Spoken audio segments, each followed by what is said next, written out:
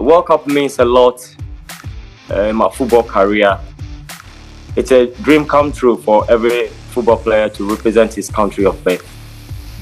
And I was fortunate to get that opportunity. And I really thank the Almighty God for that. He is the one who made it possible for me to sail through to the competition. So I really appreciate and I give thanks to him.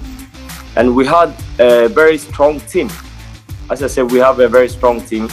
When it comes to the midfield, we had Stephen Appiah, we have Kevin Prince Boateng, we had Kujua Samoa, Derek Boateng, Sule Muntari, and myself. So I think in all, we all put up our best in training and also in the games. And we made our country and ourselves very proud.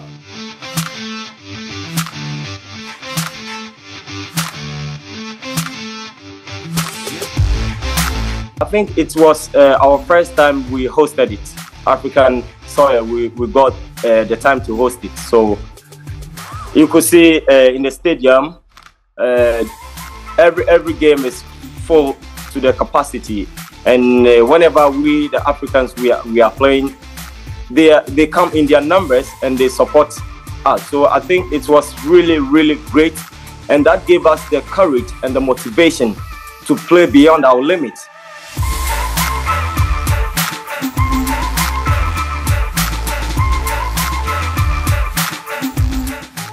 We had a lot of African teams who were also in that competition, and looking at them and sitting back and looking at them, it's like puts you like kind of pressure that, hey, you have to lift up your game, or you have to do well so that you don't fall in the situation that they were in. So we encourage ourselves, and we talked to ourselves all the time.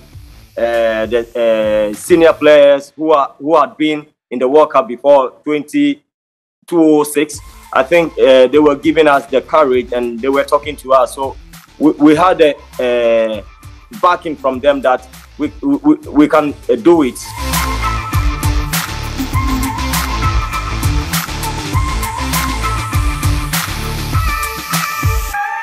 Yes, I had a belief because when the first group that went to 2006 in Germany, we saw how far they went. So we said to ourselves that we have to, it's either we reach there or we go beyond that level. So we took, as you said, we took game after game, and we were focused and determined that we have to win every game. As many games as we can win, then we have to win. Then we can progress to the competition.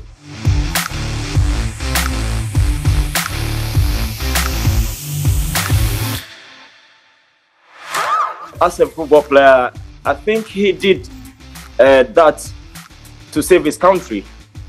And I don't find any, like, I don't know how to put the word, but too much harsh word or something against him. He did that to save his country, but unfortunately we couldn't turn things around.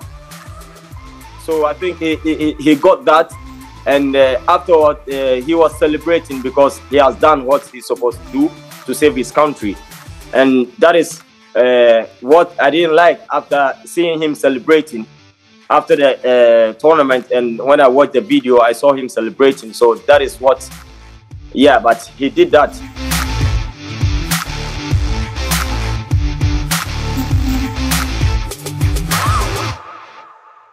Now I'm not going to be part of the team, and most of the players who played in the 2010 World Cup, they are not going to be part of the team. So we have basically new sets of players that they know what the task ahead of them, because we played the 2010, and now they saw what we did. They have to put up their best to either go beyond what we did, or maybe stay at the same level.